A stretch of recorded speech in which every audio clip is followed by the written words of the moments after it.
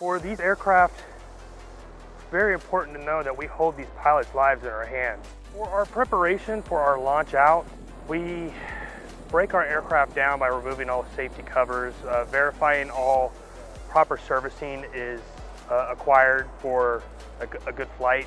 During the actual launch out, when we're speaking to the pilot on the comm, we work together to make sure that not only are we safe, but the flight controls, the systems are all working properly and moving around the aircraft in the safest, most fluid path that we can.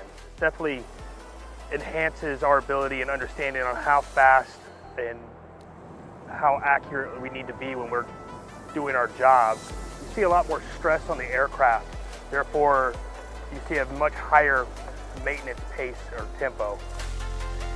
From a maintainer's perspective, we understand that the training is really for the pilots. We understand that they're maximizing a lot of their time up there to try to hone and develop their own aerial combat skills.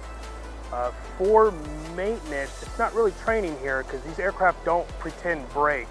We're out here every single day trying to provide safe, reliable, combat-ready aircraft for these pilots every day. It doesn't matter what section you work in, it's a brotherhood out here. We're family. We've become family. We work hard and we stick together.